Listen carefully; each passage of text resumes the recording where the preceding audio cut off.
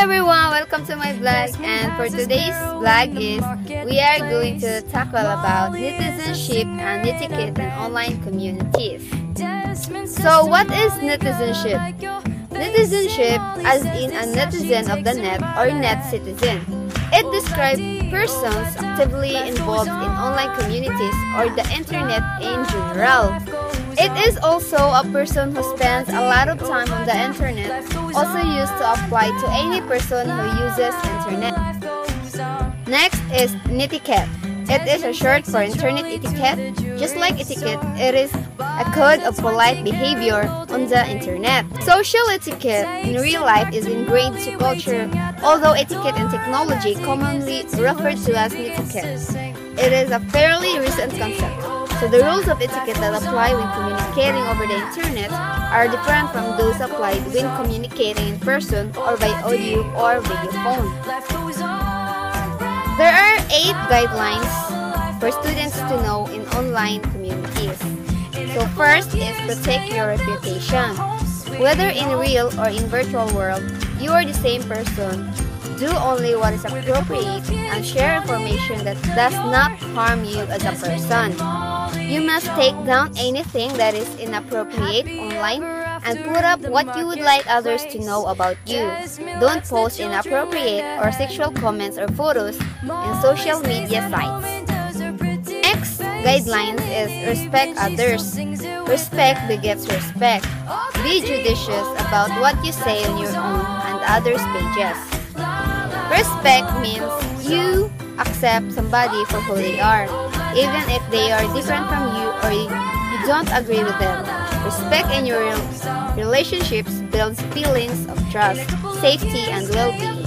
Respect doesn't have to come naturally. It is something you learn.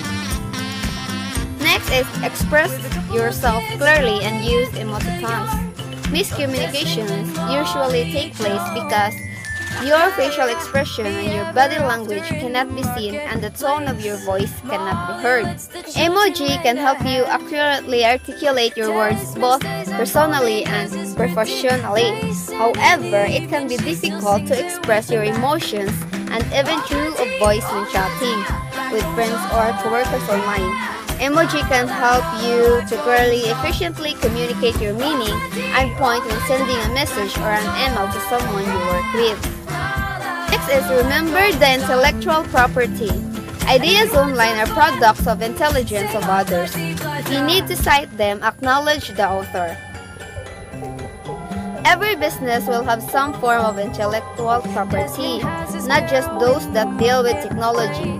To appreciate the importance of this IP, it is necessary to understand the nature of different IP rights, what they protect and how the rights can be obtained and how they best be commercialized. Next is check spelling, grammar, and punctuation. Since your face cannot be seen online, you will be judged according to your post. Good writing means good manners. It's very important in making sure of everything, especially in online, because you cannot guarantee if you will be judged or not.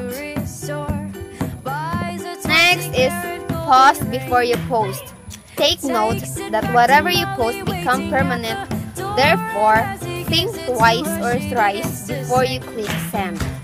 Pause before you post is a movement to remind students to carefully consider the consequences of posting something online. Whether they are posting something private about themselves or something hurtful about someone else, the cost can be steep. Next, do not share personal information. Providing all information publicly will make you prone to identify theft. Unfortunately, there are unscrupulous people on the internet who are looking to take advantage of you.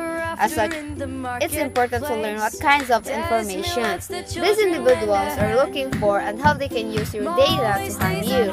Most importantly, you need to know how to protect yourself by guarding your information online. And lastly, think about who or what you are presenting. As a son or daughter, you represent your family, and as a student, you represent your school. So that's it. Thank you so much for watching this video. Until next time, bye bye.